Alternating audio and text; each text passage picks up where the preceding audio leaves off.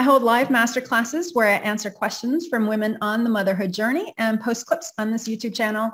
Click the link in the description below to join my email list to find out when they are. I would love to see you there.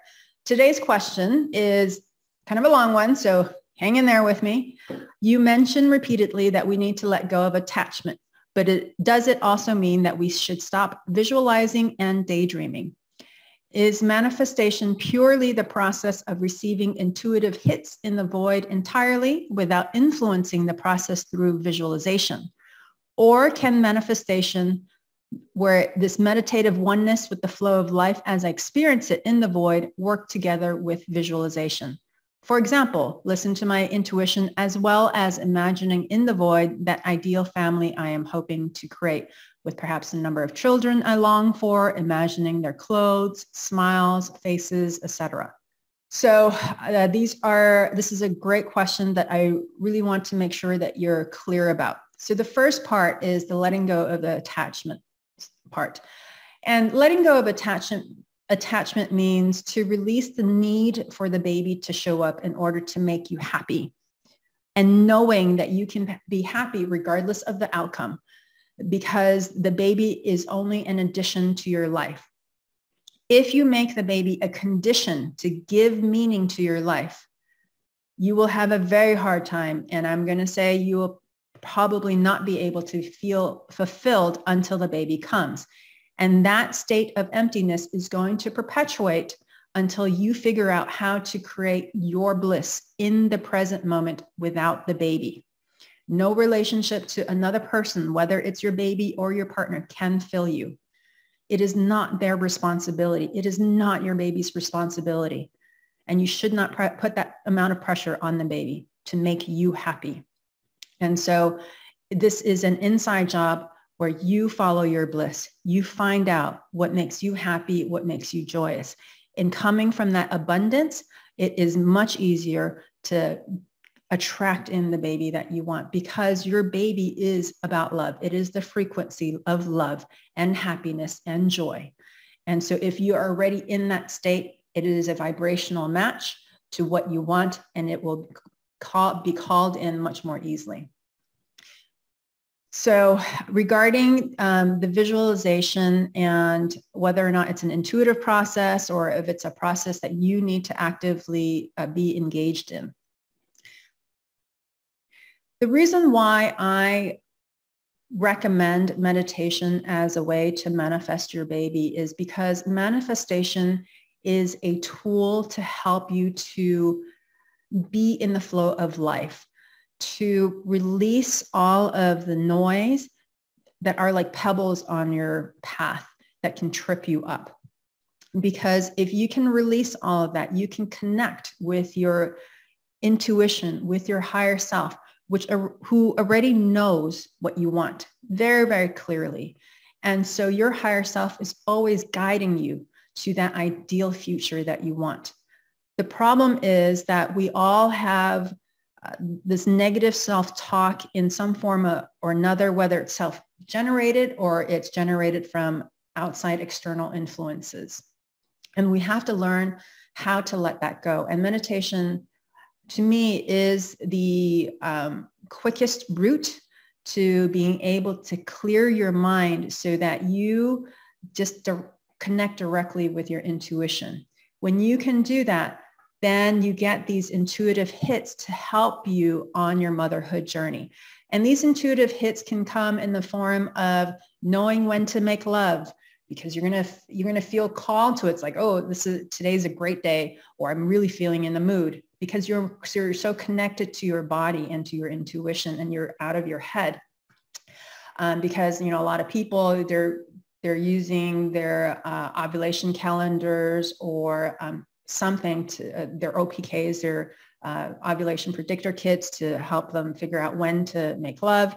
Your body knows when to make love. And so you want to be very in tune with your body's natural cycles.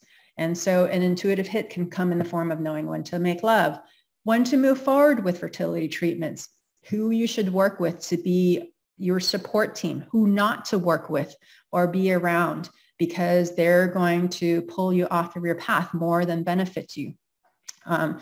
Intuitive hits can also be how you should move through the day so that you're predominantly in a state of well-being. And that can come in the form of, it's time for a nap. It's time to go for a walk. They're often very simple, very subtle messages that you're being guided to.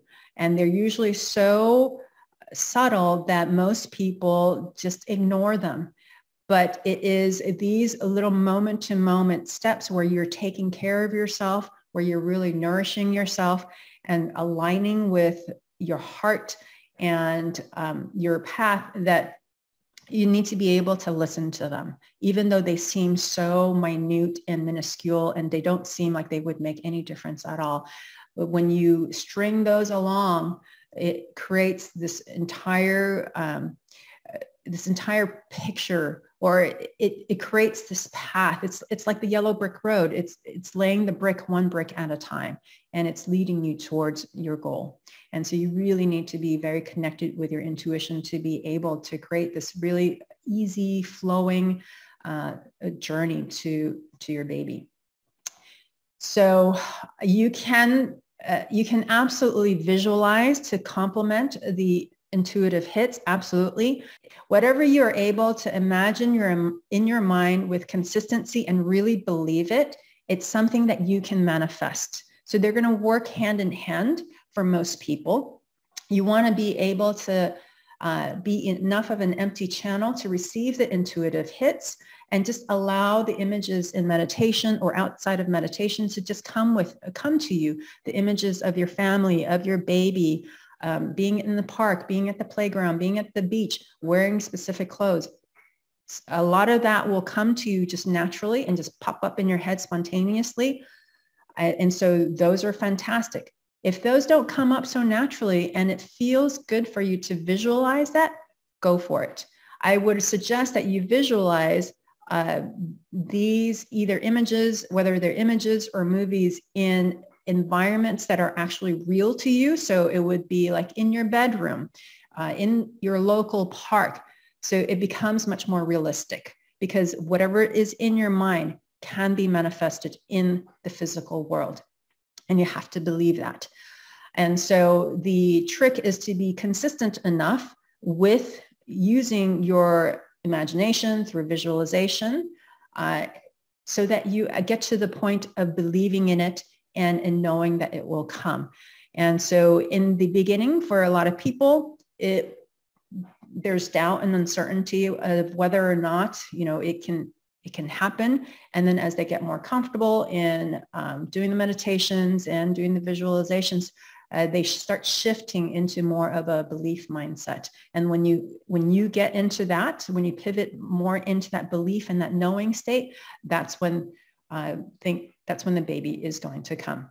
We don't know when, we don't know how, and that's out of your control, but you can definitely influence the course of your future in that way by actively visualizing. It just has to feel good to you. If it feels forced, don't do it until you feel like you're ready to. If you're never to the point of being ready to visualize, then don't visualize.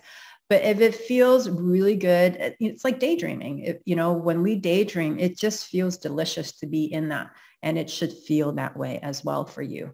And so don't force anything. And if it comes up spontaneously for you, you can also direct it within your meditation to become more vivid, to become more realistic. And that's certainly within your power to be able to do.